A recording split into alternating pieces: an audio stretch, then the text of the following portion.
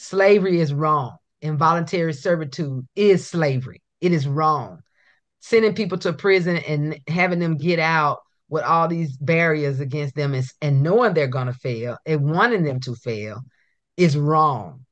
Punishing people for life is wrong. Not practicing grace, mercy, and compassion is wrong. And I love you, and that's why I'm telling you you're wrong. You're dead ass wrong. Repeat after me. I bring more than diversity. I bring irreplaceable perspectives. Hey friends, my name is Whitney, and I'm the host of Impostrix Podcast, the show that validates professionals of color navigating imposter syndrome and racial toxicity in their career. Join us and be validated. You got this. My name is Whitney Knox-Lee. I am the host of Impostrix Podcast. We are a show that validates professionals of color who navigate imposter syndrome and racial toxicity in career. I am really happy to have my friend Waleisah Wilson joining me today on the show. Waleisah and I know each other through work. We're not going to say the name of the job that we worked at, but I have great memories working with Waleisah and learning a lot from her and with her, and some of our other colleagues.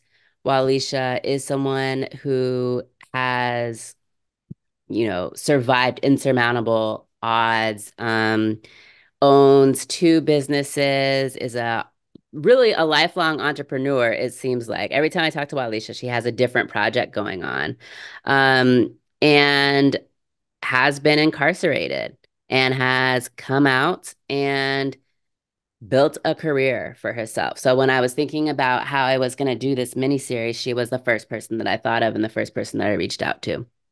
So Waleisah, can you please introduce yourself? What are your identities? What do you bring into this space? Well, hello, everybody. I am Waleisah. I am here in Atlanta. And as you stated, I am a formerly incarcerated woman, entrepreneur, nonprofit founder. What do I bring to this space? Energy all day long, Mm. authenticity, dopeness. But yes, I keep my hands in a lot of stuff. But it hasn't always been that way. Waleisah, can you share with us, because I mentioned that you have a couple of businesses now, and I think I want to start with like where you are now and then go talk about like how you got there, what you had to overcome, what the barriers were. So, can you talk to us about what you do now? Well, I do have a 9 to 5, like most of us. It's really hard to do. I have 50, 11 jobs. Let me say it like that, that most formerly incarcerated people end up having to do. But I do have a 9 to 5 job. And outside of my 9 to 5 job, I work uh, a business consulting business where I assist individuals and organizations with helping their businesses grow. And I take a lot of pride in that one, particularly because 80% of my clients are formerly incarcerated people. And I love that because of so many different barriers that we all have. Entrepreneurship is definitely that pathway to building wealth and coming up out of a deep hole. And so it took me probably about 10 years really to get out of a rut. Mm. A lot of people don't realize that when you get out of prison, people think you just go to prison and do your time. But actually, I was only sentenced to 6 months, but I was basically given a life sentence once I got out. And that life sentence came in life sentence of being unemployed, being homeless, and not being able to gain housing like I wanted to. I mean, I think one of the things I wanted to do most desperately when I got out was to go to my kids' PTA meetings or to go to a birthday party, and also to see about getting health insurance and burial insurance.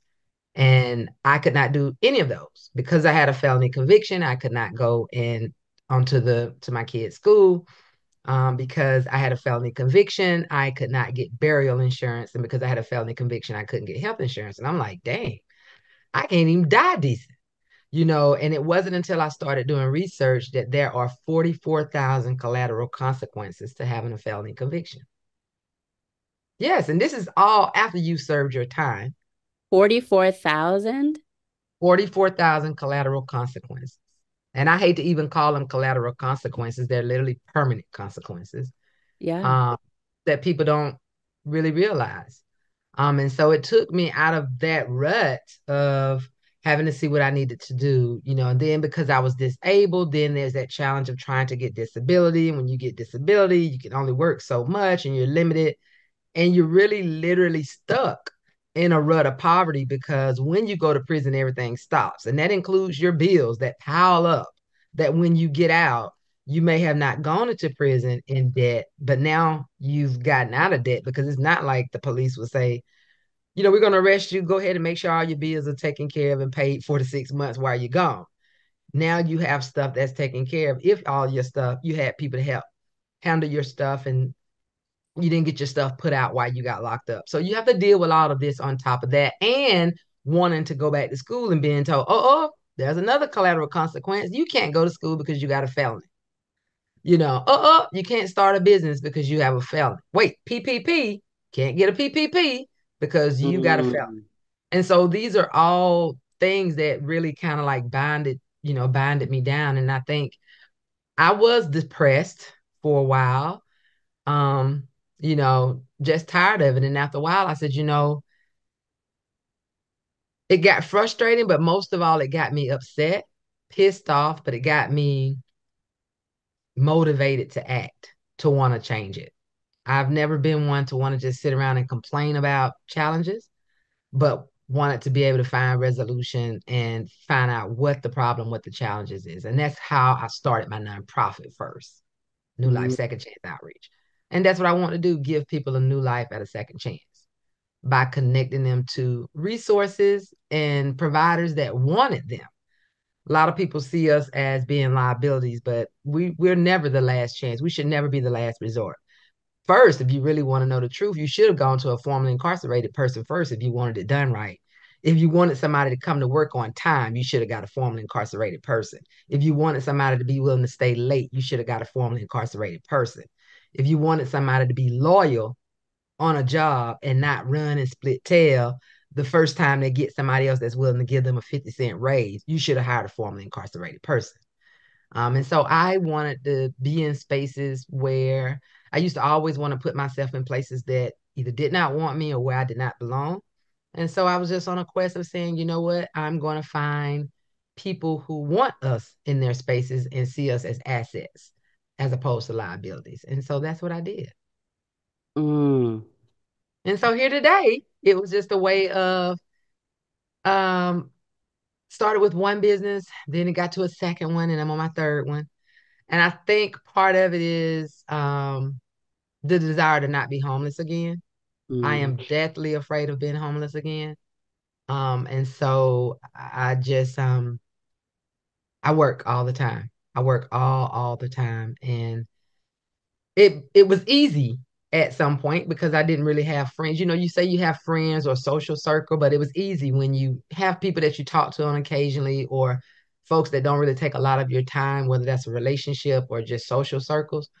But now that I'm happily engaged and about to be married, and I have someone who's saying, "No, I want your time. You need to slow down." So that's my motivator now in trying to slow down.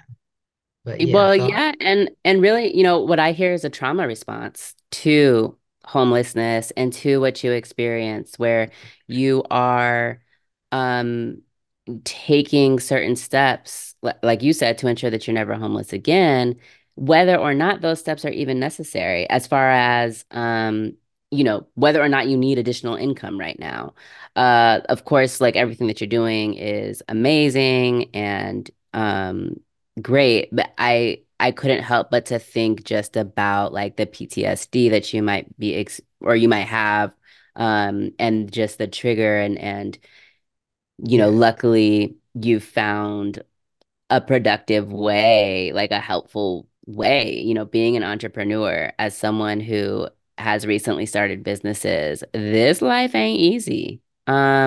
It's fun at times, it's empowering, it's like a lot of things, but easy is not one of them. So that was one thing that stood out for me. Um, you mentioned the 44,000 collateral consequences, and we talk about some during this mini series over the course of April for Second Chance Month. I'm wondering when you are at the point where you're currently in prison or jail and you're thinking about returning to, the quote free world, are you, is there any kind of preparation for how to navigate these barriers?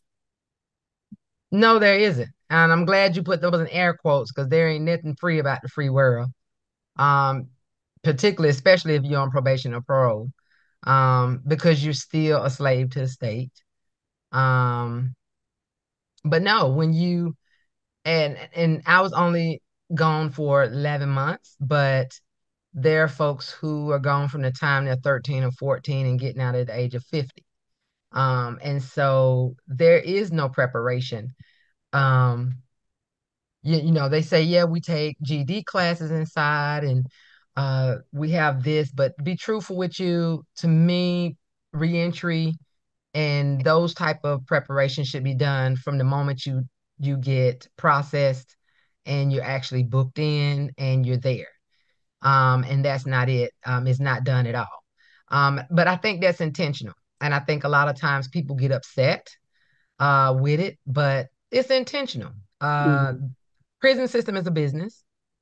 And if you had a business that was making you money, you would not change anything that would cause you to stop making money. So they're not going to teach you how to manage your money. They're not going to teach you how to start a business from inside of the jail. They're not going to show you and talk to you about the good things of starting college while you're inside, how to manage your money, how to be a better parent when you get out, how to control your anger.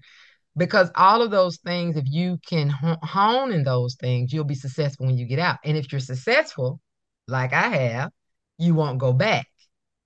And so if too many people get out and are successful and won't go back, then now we've got to close jails. Now we've got to lay people off. But part of the problem is the focus should not be on we should make money off incarcerating people. We should make money off of impoverishing people. The focus should be we can, if we work together as a community. Well, one of the things I want to backtrack is 94% of folks in jail are going to come home. So the question is not about if people are going to come home. The question should be about how do we want those people to be when they come home? Do you want your neighbors to be folks who are productive, who are sowing into the community or taking from the community? Now, I don't condone anybody doing something that they didn't work for or taking something that's not theirs. But a system that does not give people what they need to survive and thrive and take care of themselves and their families cannot expect their laws to be obeyed. That's just common sense. So I think when people look and they say, well, this is what they did. They did the crime, they did the time. But when you think about it, as a taxpayer, you should want people to be incarcerated. If they're going to be incarcerated, you should want people to be rehabilitated, but you also want people to be able to prepare to come out to be productive citizens. And that's not being done. To me, that's a waste of your money because prison doesn't solve anything. Some people who've gone back repeatedly for 30 years prove that prison's not doing anything. And I really wish people would get over the fact of thinking all of the criminals are the ones who wear the orange. The criminals are the ones with the badges, who are opening the gates and who are freely being able to walk home back and forth every day. That's how we got COVID inside of the prisons. It wasn't the folks in prison, so in drugs and all of these kind of things. So I think part of it is folks just needing to change their mindset. But yeah, and understanding that it's intentional. Everything is intentional. The fact that now there's something going around now with people wanting to do automatic license plate readers. Who is that going to impact? Black folks. To find out who's driving without licenses, who's driving without insurance, Black folks. Where are they putting the prisons at? They put them in the country, in all of these small little towns, where at least 75% of the folks that's in the prison are Black folks. And you take money out of those communities by counting those folks in the census and accounting they don't even live in and their children don't even live in, not recognizing the fact that Black folks really built this country, but constantly target folks. So yeah, it's intentional. It's for money. What keeps coming up as I'm having these conversations is racial capitalism and is slavery. And racial capitalism is this idea, for those that are not familiar, this reality, not even an idea, the reality that um, wealth is derived upon the backs of people of color, off of the labor of people of color, off of the sexualization of people of color and the fetishization of people of color, off of, exploitation of our intellectual property, for example. And when I think about the prison industrial complex, when I think about the 13th Amendment and slavery still being legal for people convicted of crimes, the first thing that I think about is racial capitalism and how much gets done from laboring people who are incarcerated. With none of the protections that we have for those of us that are not incarcerated, with barely any health care, with barely any safety protections. OSHA who, like with no minimum wage, with, you know, no no parameters around how to make this work humane.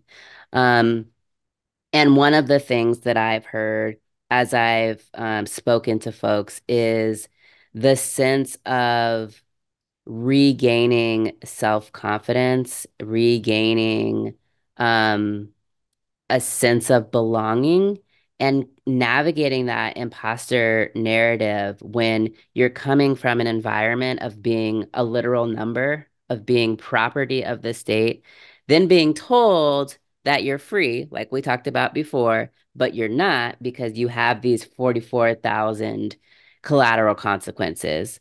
Um, and now trying to operate in this world and make that transition of I'm not a number. I'm not a piece of property. I'm worth more than 50 cents an hour.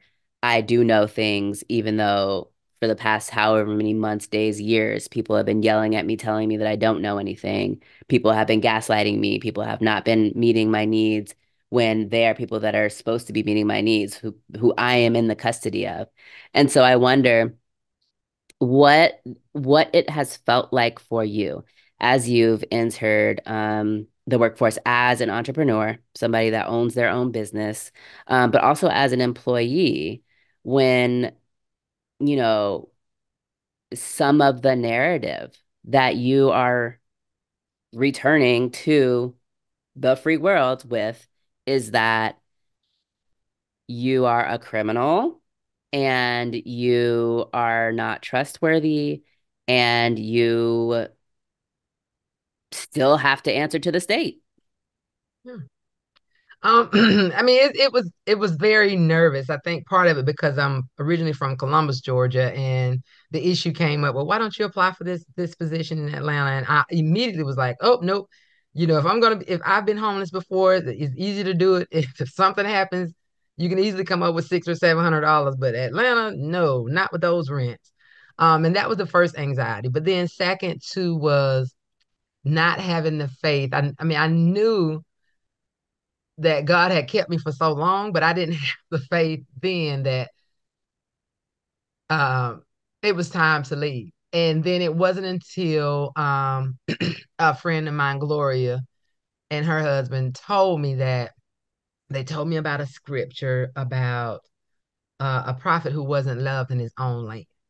And that's kind of where it was. I got tired of like, okay, the work that I'm doing here, I'm not seeing any fruit. Let me move and relocate. And I have been prosperous since I came.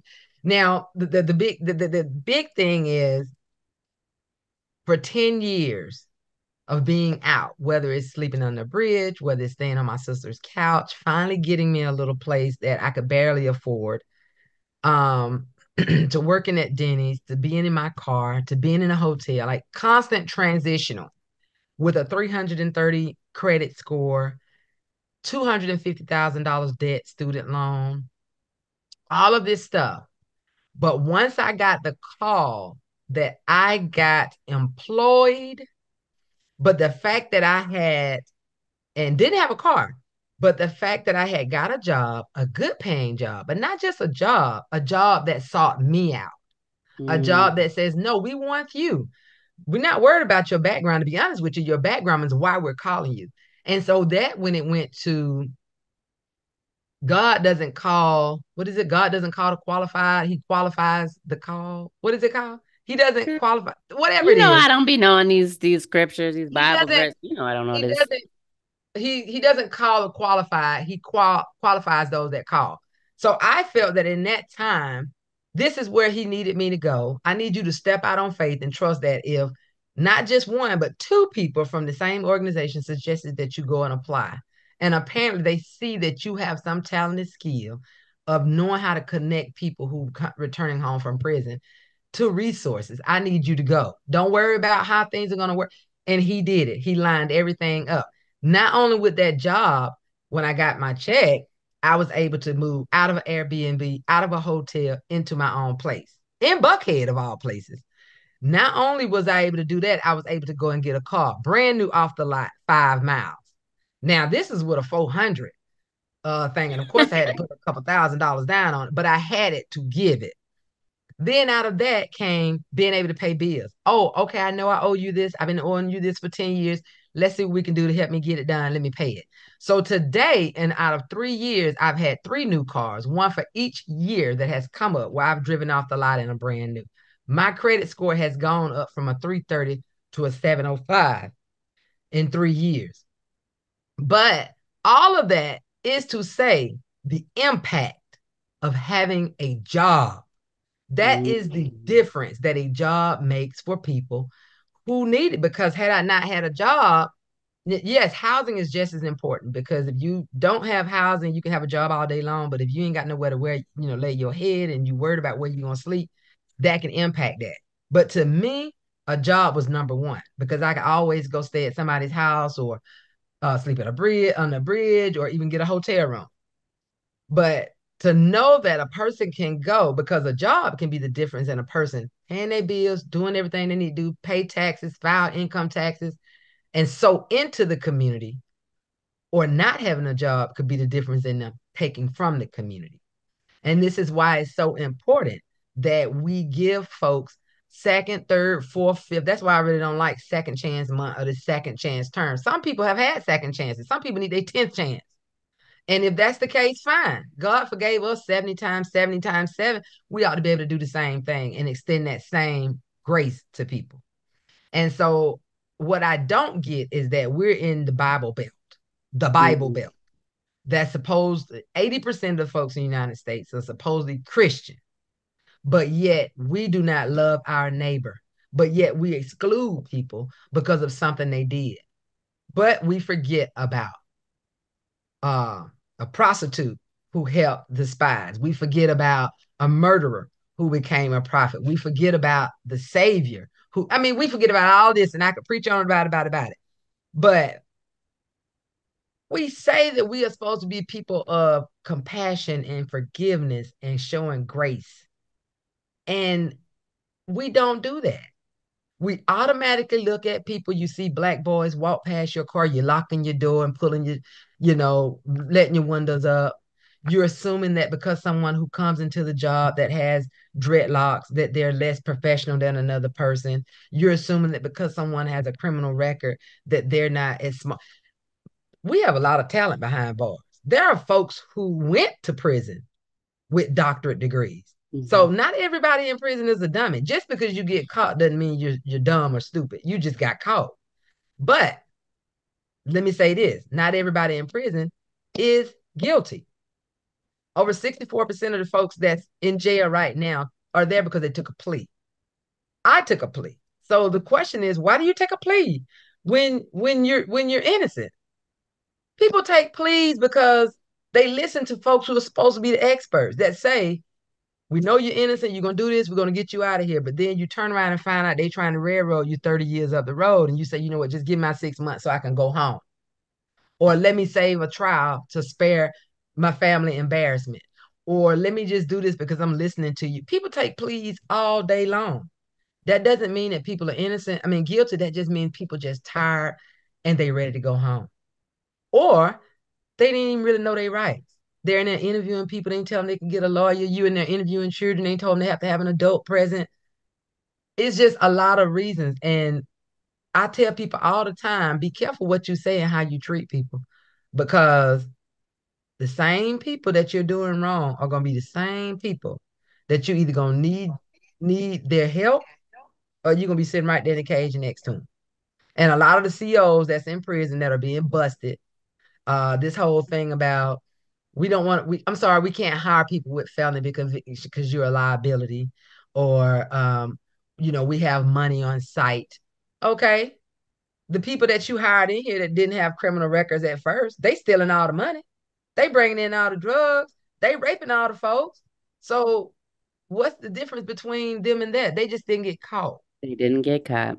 They get caught. We all have done something, but that doesn't mean that we're supposed to pay for that for the rest of our life. You had a baby at 12. You don't want to be 45 and still people talking about you had a baby at 12. And it's not until you get in your own other people's condition that when you have a problem with it. Nobody wants to say anything. Like when we talk about crime in the community, you know who done shot JoJo down the street. You know exactly who it is, but you ain't told the police. You don't want to say nothing. Everybody that knocked on your door and asked you to help. But let your child get killed. You want to be all in the news, Mm. mad about why nobody's stepping forward. What you put out is what you get back.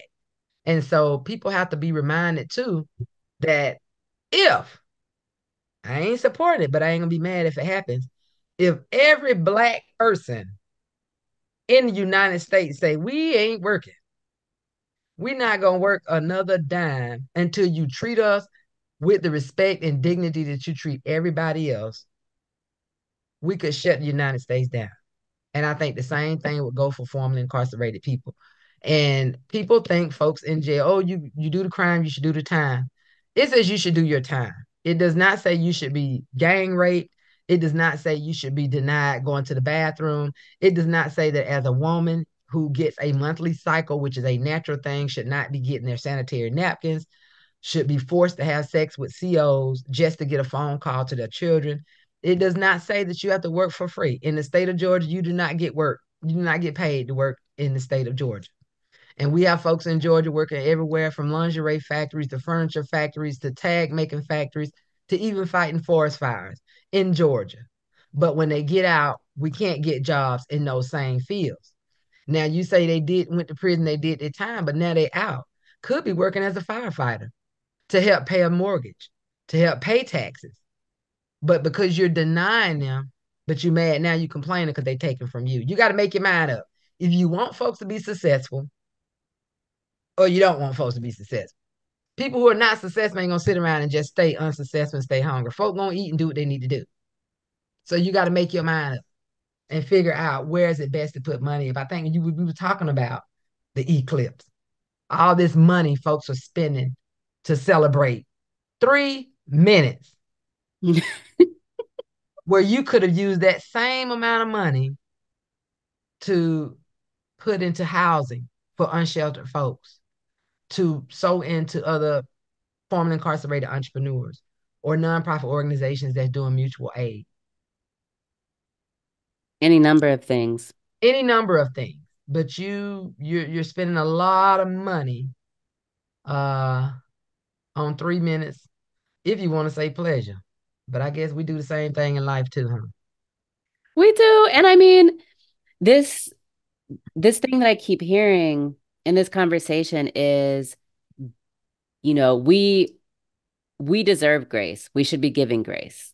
Yes. And what space does grace have when time is money, when everything is money? Money is money, you know? Like that is the driver of capitalist societies, money Hmm. and power. And we are a racialized society. And so race has everything to do with power and money. And, um, you know, Black people in prisons and jails make up what, 40% of the population, 45% of the population in prisons and jails, but 14% of the populations in the United States.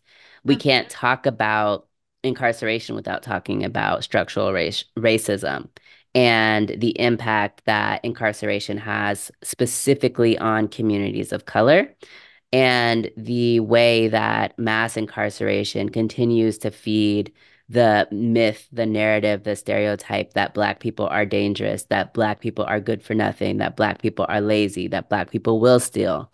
Um, and it's it's all related. It's all connected. There is no incentive to have successful reentry programs because we want to continue to feed the prison industrial complex. We want Hmm. to continue to make money off of that. We want to continue to have extremely cheap labor, so that our profit margins are larger.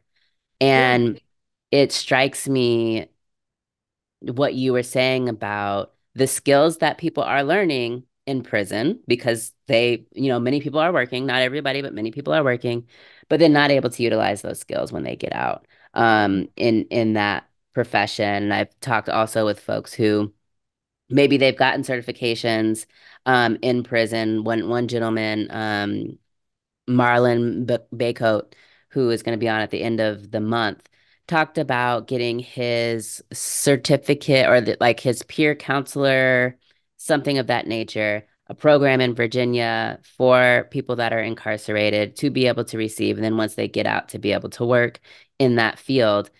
Yet, Virginia also has laws that say if you have a specific type of conviction, you You can can't. go to school and get the certificate, but you can't then go work Oh, with and get it. a license like Right. Georgia. You can't get your license. And so it's um the whole thing feels disingenuous. Like let's just call it what it is. We're not trying to have people be successful. We are trying to continue the status quo of us against them, of um race and class and the like. Um And so we're I not trying to prevent um crime, because if you were trying to prevent crime, you would give folks jobs. And if we were trying to really want folks to be successful, we actually are sowing into the back ways. When people say, so basically, I'm not an abolitionist, and I tell people that all the time. I'm not an abolitionist. I believe there are places and some people who should be separated from other folks, but that doesn't necessarily mean for life. But I think that when you are dealing with people who are driven, they continue to look at the other stuff. Okay, so yeah, we're gonna lock these people up. You don't even think of alternative ways. Incarceration is not always the first thing. That's like people who, like when I grew up, the first thing you want to do when your child do something, you want to knock them in the mouth or whoop them. Just like whooping is not always the very first go-to thing. It should be a last resort, when you actually physically got to do something. That's what prison should be. If a woman is caught out of a store stealing chicken and Pampers, certainly prison and jail should not be what she should be. She should be connected to resources. Now, should she be held accountable for what she did? Yeah, make her volunteer, make her pay it back.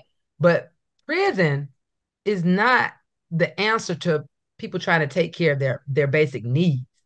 Now you've created a problem with her going to prison. Now you've created a problem with her children going into foster care. Now you've created a problem with them getting out of foster care and staying with her elderly parents who have got no business taking care of some Spitfire 10, 11, 12-year-old children, and they're in their 70s. Now you're dealing with DFAC stepping in. Now you're dealing with behavior at school. You have this ever flowing domino effect of particularly removing mothers out of the home. But I think it's like I said again, intentional, just like the welfare system. You took all the black men out of the house, and then you tell the women, "We'll give you more food stamps if you don't have a man in the house." So now we're paying for this because now we have children out of control who don't have fathers around to handle to discipline them. But wait, when you do whoop them, now you got the law knocking at your door about whooping your children. So you can't have it both ways. And a whooping ain't never hurt nobody if you ask me, but you can't have it both ways. And God corrected us. There's nothing wrong with correcting. Correction is good when you mean it for the right purpose. But I think what people are not realizing when let's talk about slavery. When we're talking about prison slavery. Yes, people did something. Do you know that when folks go in this, I'm not finna get out here in the sun and work. Folks are thrown in solitary confinement. Folks are beat up. Folks will have other gangs sicked on them to be beat up and raped. Their benefits are taken from them. They're thrown in solitary confinement. But then when they get out, you're mad because your cousin and nephew can't go down to the city to get that $30 hour job as an engineer because they tell you they're not hiring. They're not going to hire you and pay you $30 an hour if they got a slave doing it for free. Right. So if nothing is going to make you mad about the fact that you're using people, that should make you mad because it contributes to unemployment. Because those are jobs that folks could be having that can make money so they can pay tax. When people make money, they spend money. So people can't spend money if they don't have money that they can make. So I just think it's just to me it's just common sense, and I think all of it is with an intention to out of fear. I can recall my grandma saying that she was one of them folks that believed, that segregation was a good thing. Mm. And I was like, what? Say what?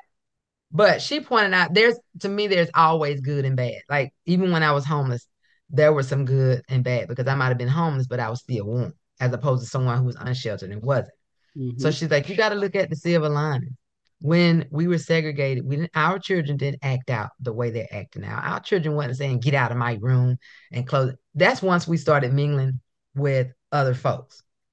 When she can recall that right now, if you were to go in within 6 blocks of your house right now, Whitney, and walk out your door, how many of those businesses would be Black owned businesses?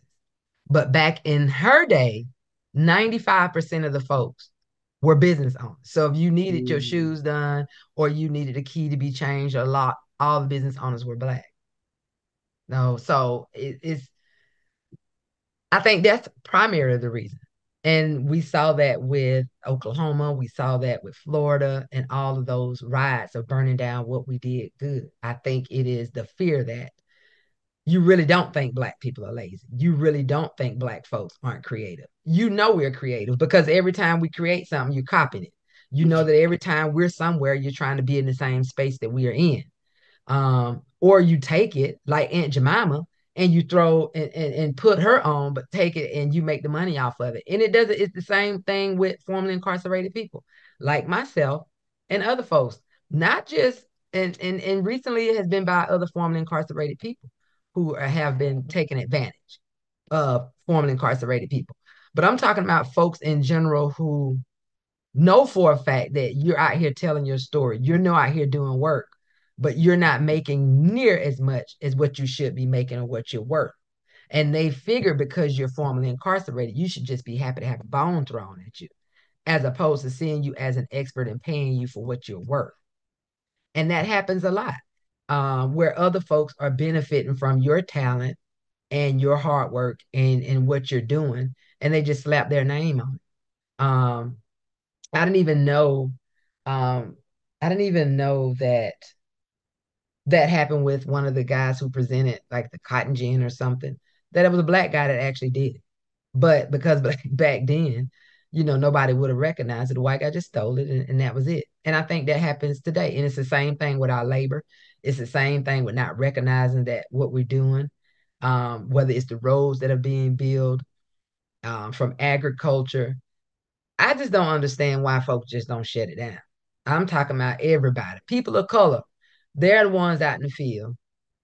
Whether it's Latino, whether it's brown, we're the ones out there pulling in corn, cotton, uh, all the silk, all this stuff is done by people of color, whether they're Asian and whatever. So I think it is just exploitive in nature for the oppressor to drain us of everything that we have.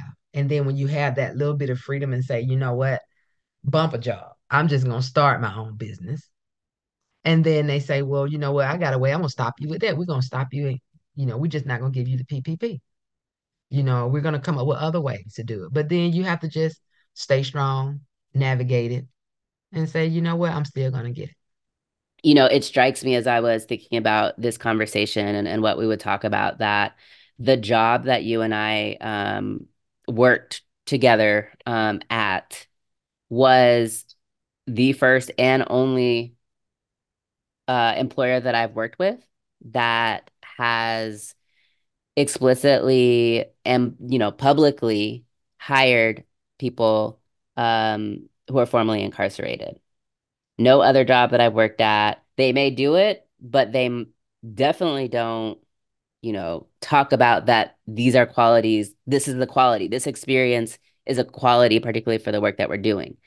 Um, and that was pretty, amazing for me to realize. And I'll also say that when I started at that job, the first night, I think it was during an interview, I learned my first lesson around human dignity and incarceration, which is the language that we use Mm. to talk about people who have been incarcerated and using humanizing language instead of dehumanizing language. So not using terms and labels like inmate, like felon, like ex-con.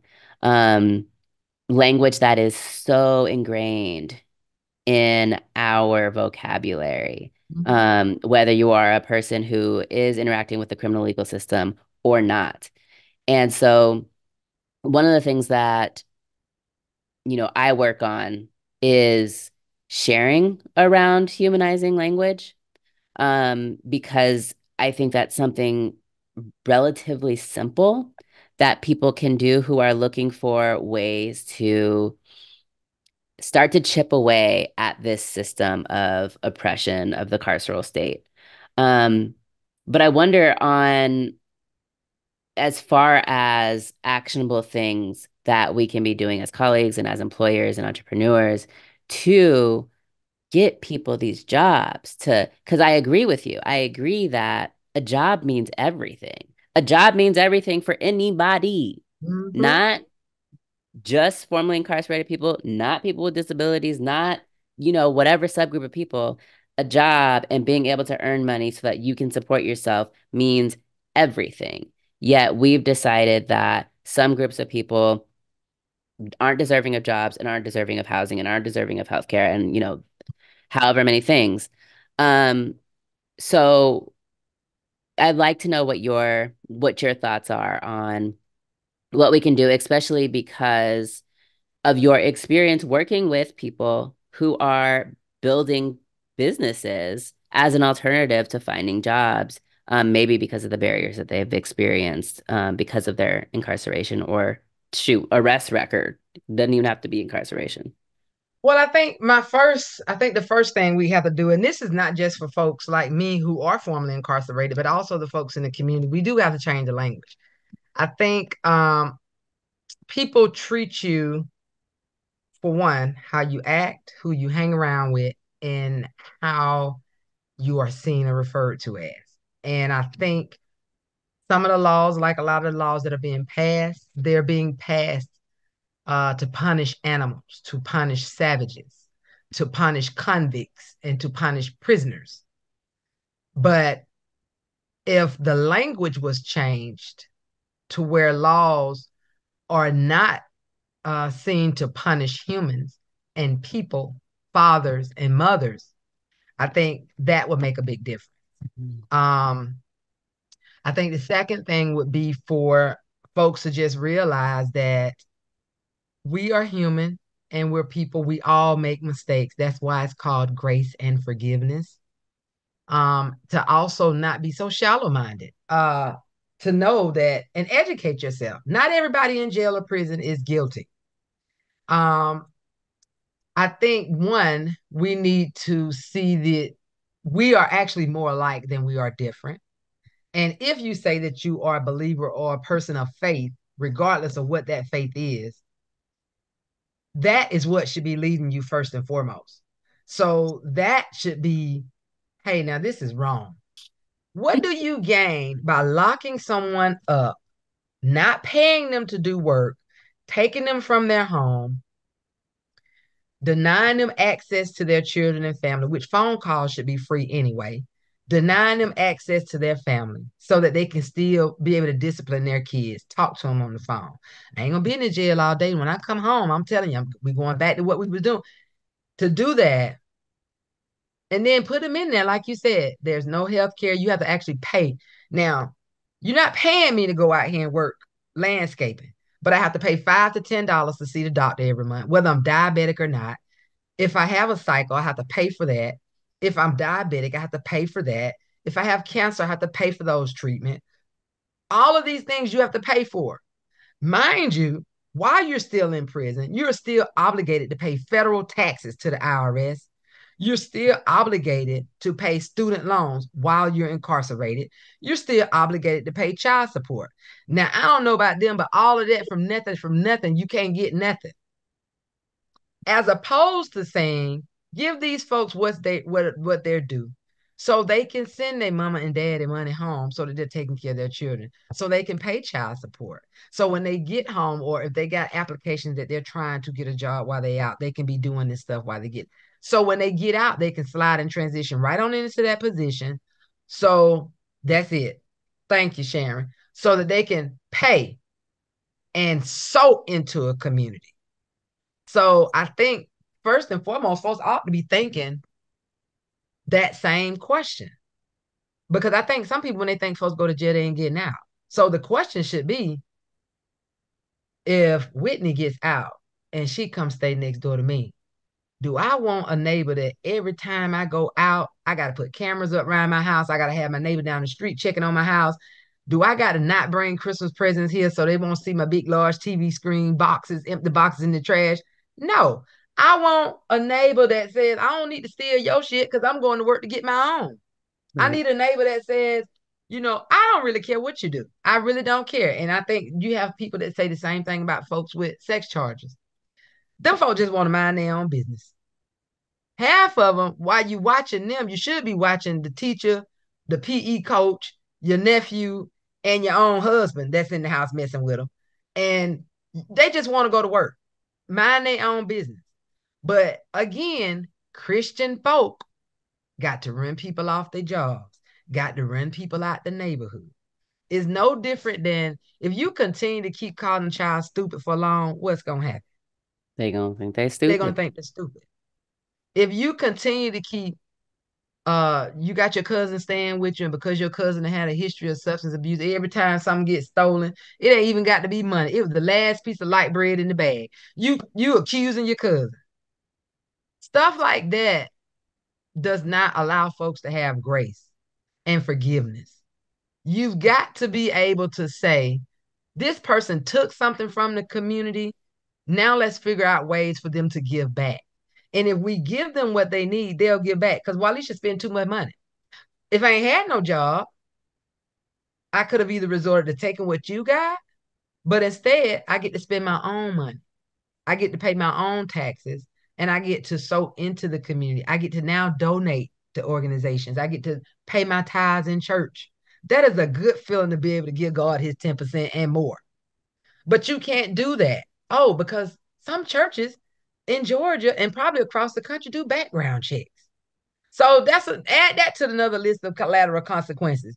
You can't even go to damn church no more without them saying, "Oh yeah, we do random background checks in the church. We know that you came up, you had a charge." And some people, I got out of prison and I've been put out of 3 churches because I had a felony conviction, because the members felt uncomfortable being in a social space with somebody who had just got out of prison.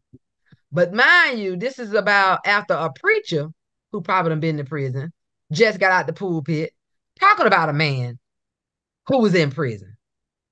It's backwards. It's backwards. So we're not giving folks the No. connections that they need. Like salmon don't swim upstream. And it's no different than you bag a dog in a corner for so long, they're gonna bite. So I think The community just has to rally around and say, you know what, we want safer communities. We complain about it's not the teacher job to be the therapist, the counselor, the police officer, the security guard. What can we do to get these parents back into school and help take care of their children? Well, you can't, not with policies that say they can't come on the campus if they got a felony. So the community should be rallying to say these are policies. And I'm not saying community, I'm talking about Black folks. There are cities right now in Georgia and Alabama that are 85% Black, ain't never had a Black mayor, all white city council. That don't make no sense.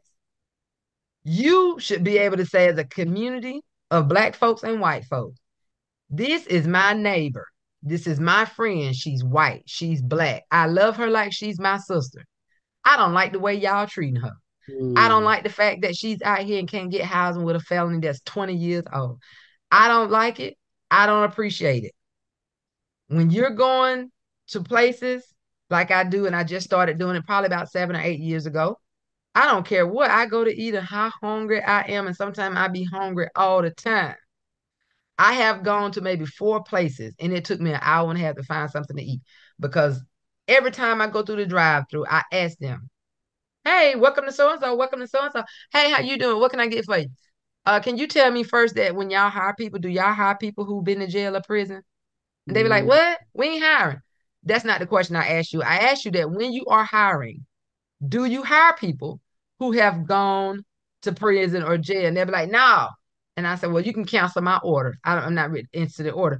Sometimes I have to go to 3 or 4 different places to do that Wow. because I am not going to give you my money. Don't shop where you can't work. Don't live in places that don't want you there. Don't give your money to businesses that do not respect you.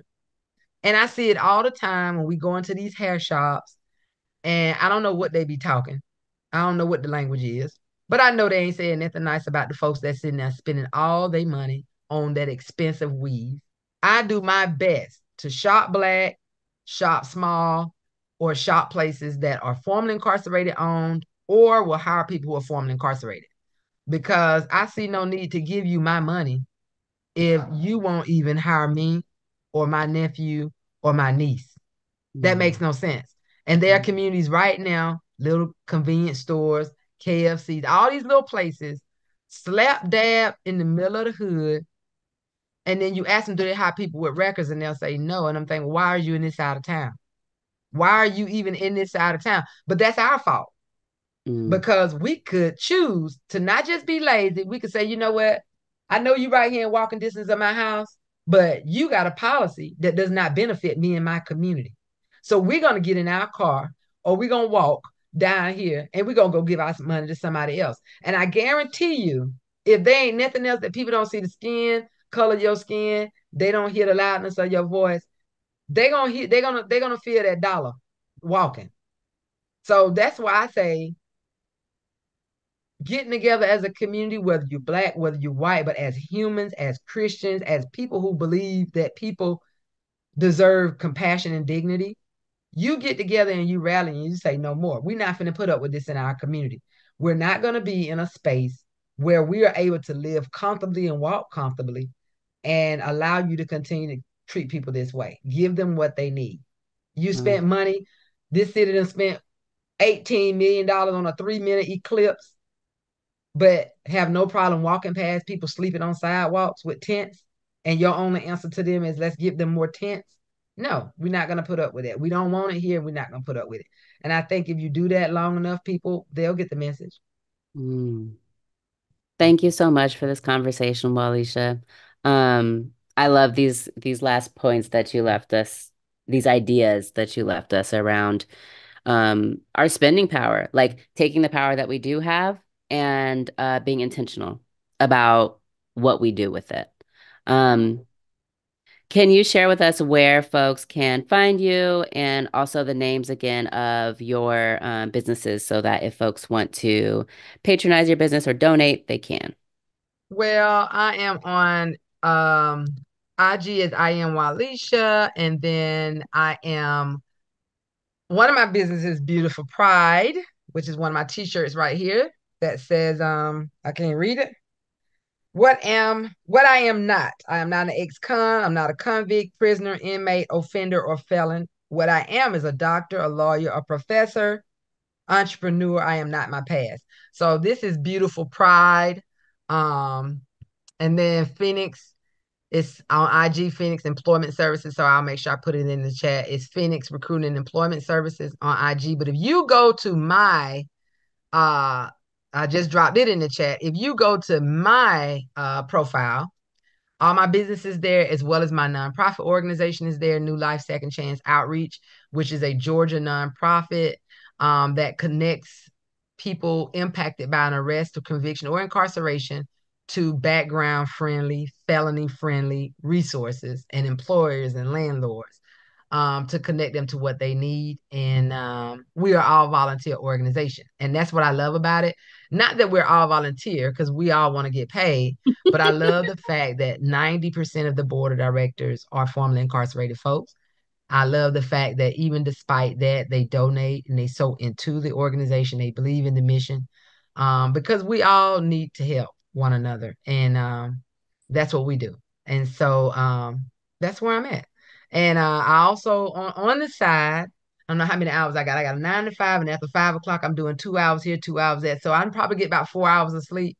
I sell legal shield, and I do that. And that became a really easy thing because as broke person, unemployed person, I didn't have a lawyer. And I think regardless of your monetary status, everybody deserves adequate legal representation. And I ended up getting it for $29.95 a month. And because I was formerly incarcerated, my landlord was taking advantage. And that Mm-hmm. one letter, that $29.95 a month, where a landlord was like, okay, well, your water's brown. Who cares? Give me my $900 a month rent. Water was brown. I mean, this was the whole time I was there. I had to bathe with bottled water, bathe with gallon water. And he did it because I was formerly incarcerated and had just been homeless, and he knew I needed somewhere to go.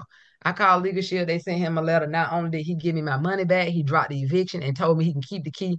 I mean, so I just try to everything that I do from my businesses are to empower other folks and to give back to people and to say, hey, we all have had hard times and challenging, but these are things that you can do.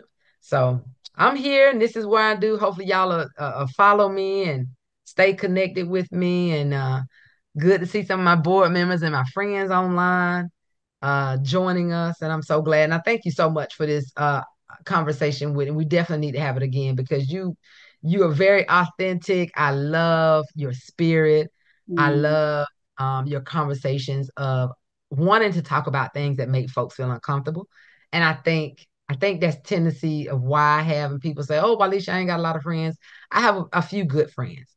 But I think if people can't be around somebody who's raw and authentic, who's going to tell you the truth, then they're not really your friend. I want somebody to be around me and say, she gonna tell me, what's the truth. I don't want to hear, but that's what we need to hear. And that's why I'm telling everybody in the world in the atmosphere, because I love you.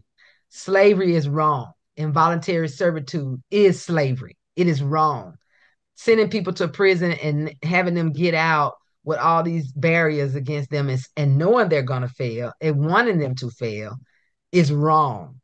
Punishing people for life is wrong. Not practicing grace, mercy, and compassion is wrong. And I love you, and that's why I'm telling you you're wrong. You're dead ass wrong. So. Thank you. Thank you, thank you, thank you. I see our comments in the chat that people really appreciated this conversation, and I know I did. If this is your first time listening to Imposters Podcast, I invite you to follow me. My name is Whitney Knox Lee. I, of course, am the host. I'm an attorney. I'm a mediator, and I'm an anti-racism and DEI consultant. I love you, Waleisah. Thank you so much for being here. And I'm looking forward to continuing the conversation offline. All righty. Y'all have a great night. Thanks so much for joining me for this conversation. I hope that you got as much out of it as I did.